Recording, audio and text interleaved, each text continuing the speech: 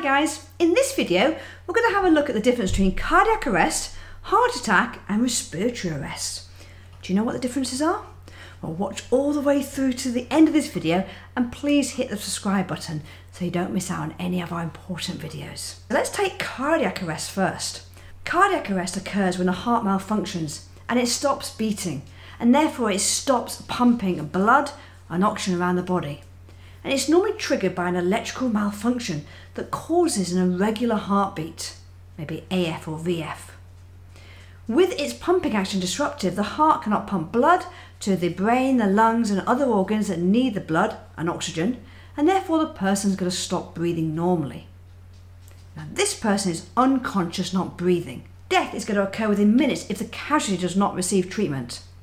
Cardiac arrest is a medical emergency, and what that person needs is they need you to call the emergency medical services. They need an AED brought to them quickly, so send someone else to go and get an AED while you begin CPR. Cardiac arrests are actually a leading cause of death worldwide, and cardiac arrest affects thousands and thousands of people annually, with about 3 out of 4 occurring in the home.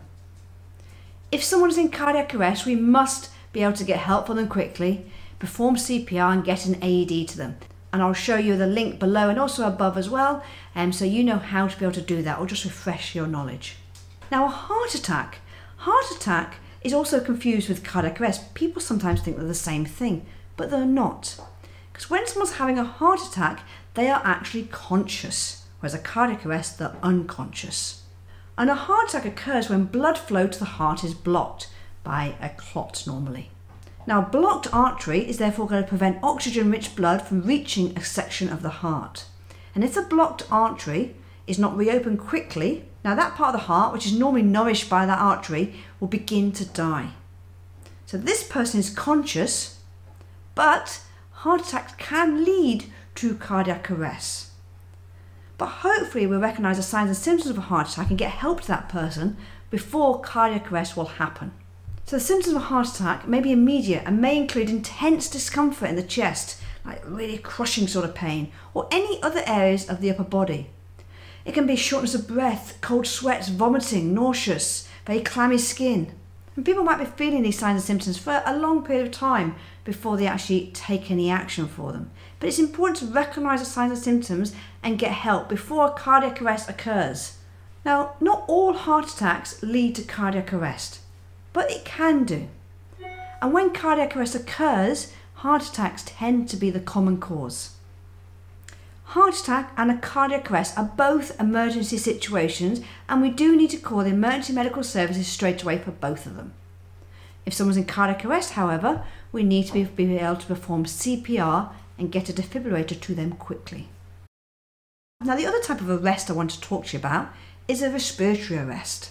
Now, a respiratory arrest and a cardiac arrest really mean the same thing, as in the person's not breathing and they're unconscious.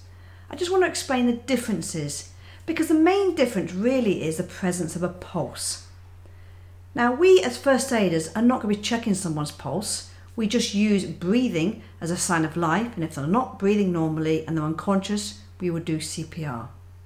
So during a respiratory arrest, the breathing has stopped, which means there's a lack of oxygen in the blood, such as, someone was choking, someone was being suffocated, strangled or drowning. Now, without treatment, respiratory arrest will lead to cardiac arrest, and cardiac arrest will quickly cause respiratory arrest. And when the two come together, when the person's heart has stopped and they're not breathing normally, it's typically just called a cardiac arrest. So in both respiratory arrests and cardiac arrest, the patient will be unconscious and they will not be breathing. However, respiratory arrest patients still have a beating heart that is pushing blood around the body, whereas cardiac arrest patients do not have a beating heart, no blood being pushed around the body. But without fancy equipment, the only way to tell if the blood has stopped flowing or not is to find someone's pulse. Now, as you know, pulse checking was taken out of first aid years ago, and it's not a perfect procedure, as there's a possibility of getting it wrong, and even healthcare professionals can get it wrong. So both respiratory arrest and cardiac arrest are treated with exactly the same treatment, CPR. So if you encounter anyone whose heart has stopped beating or isn't breathing normally, we need to make sure we call the emergency medical services. We need to perform CPR and get a defibrillator to them as quickly as possible. So to sum up, we have 3 things we talked about today: heart attack, cardiac arrest and respiratory arrest.